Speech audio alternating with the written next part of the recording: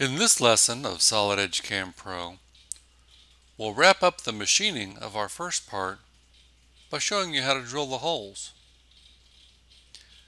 First, let's talk about drilling holes for just a second. Generally speaking, holes will be created by multiple operations. The first operation will be a spot drill or center drill to keep the tool from wandering off the location. You see, a drill doesn't really have a center point, so as it makes contact with the work surface, it may not drill exactly on point. This is especially true for long drills. A spot drill, as the name implies, makes a spot for the shoulder of the drill to make contact with to ensure that it doesn't wander off the actual point that we want to drill at. Next up, obviously, is to actually drill the holes. The drill comes in contact with the shoulder that the spot drill created and then proceeds to remove the material from the hole.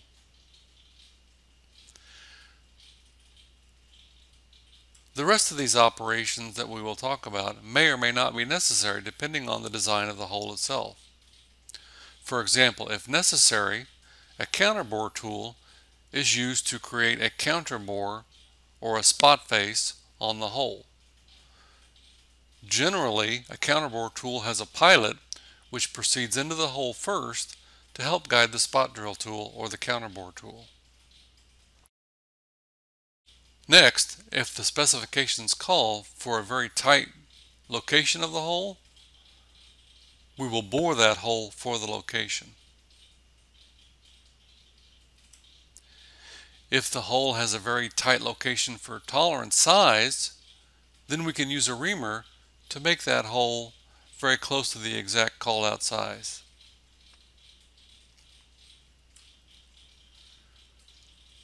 A countersink, as the name implies, will put a chamfer on the top or the bottom of a hole. And then of course a tap to put threads in the hole. I want to caution you that it's generally not advised to bore and ream a hole and then tap it. I just use this sequence to show you the variety of hole making operations that we could use. Finally, here's a video of all the operations put together.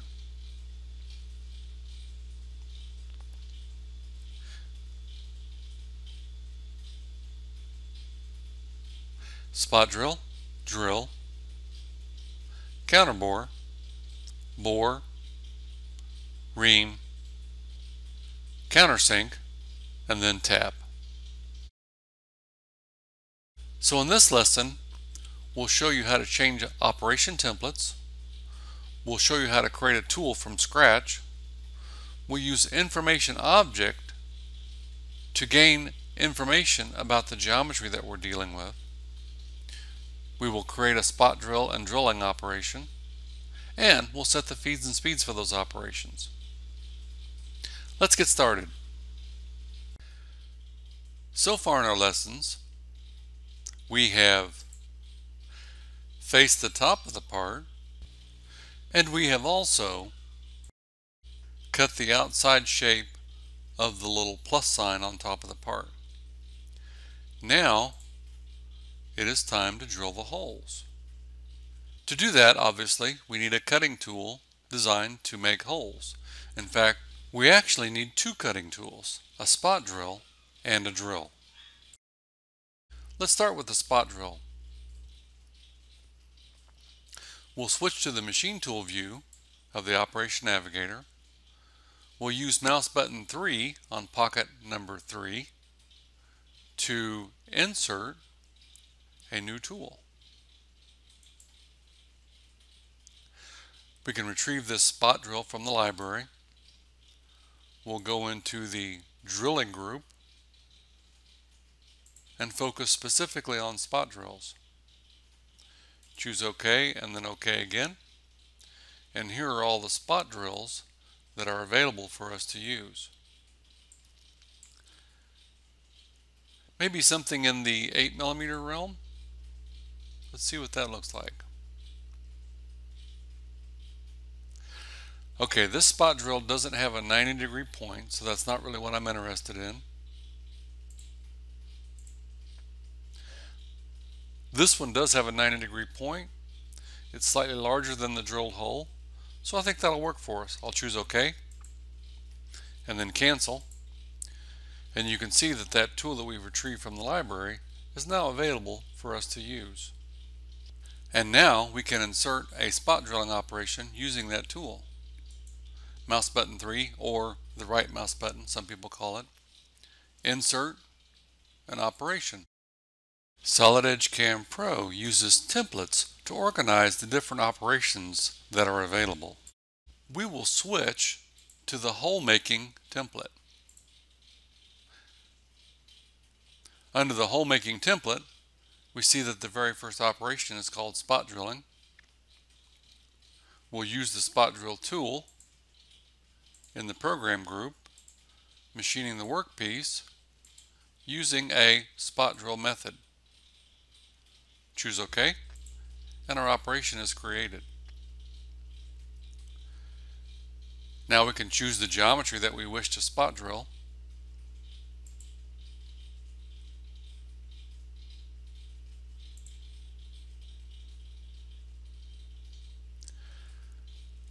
Notice that as soon as I pick the first object, the graphics change to give me a better indication of what this particular tool will do when it machines that hole.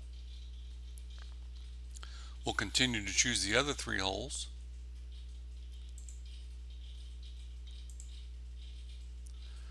One thing that concerns me a little bit is you may notice that the depth of the spot drill is so deep that it actually touches the diameter of the hole.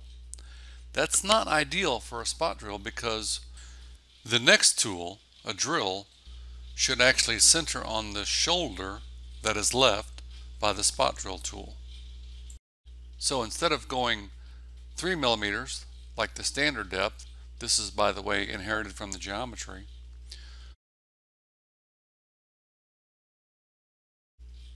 I will choose all the holes and change the depth on them from that to a user-defined value of 2 millimeters.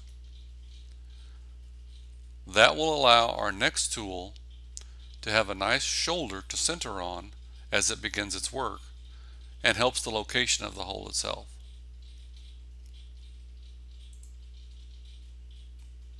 Now let's check to make sure that the feeds and speeds are set. They are not, so we'll put in a surface speed of 20 and a feed per tooth of 0.1 and hit the calculate button, and that'll give us a spindle speed and a feed rate. Generate, and it looks like our operation is complete.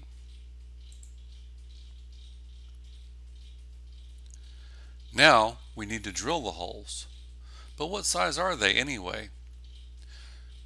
In a previous lesson, we showed you how you could use analysis minimum radius very quickly. I want to show you a different method this time. This time I'll use information object.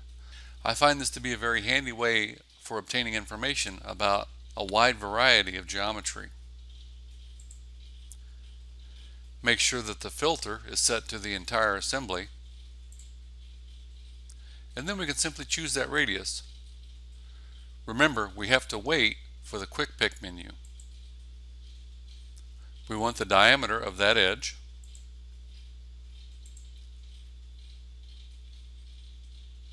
Okay, that's a 6 millimeter hole.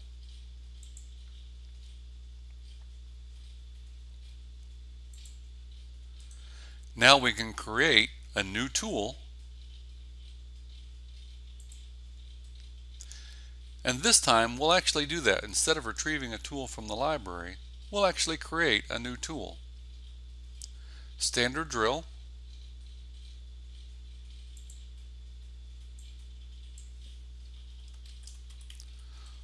I'll give it a name of drill 6 millimeters. Then of course we need to adjust the diameter, and our tool is created. Now you may notice there's not a holder here. We can change lots of information about the tool, including the holder, if we choose. For example, I can retrieve a holder from the library just like we do with tools.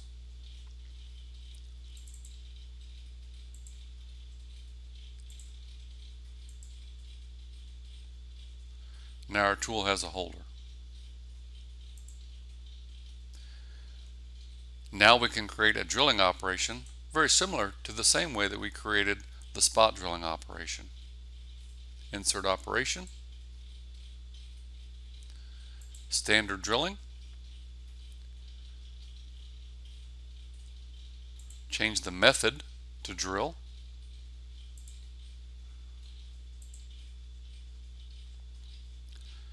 choose the same feature geometry as before,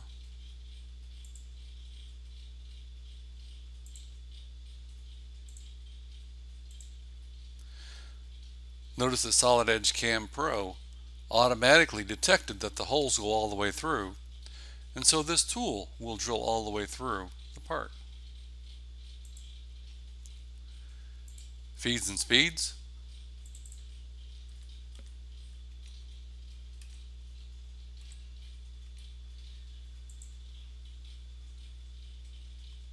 and generate the operation.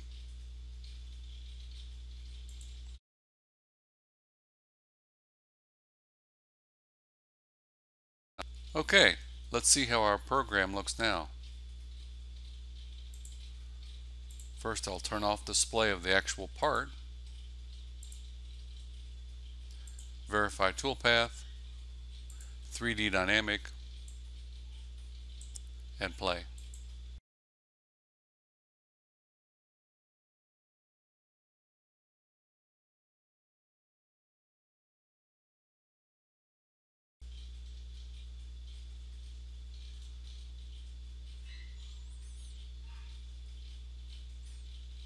Alright, looks like we've got a completely machined part. I'm Jim Wright, and thanks for watching.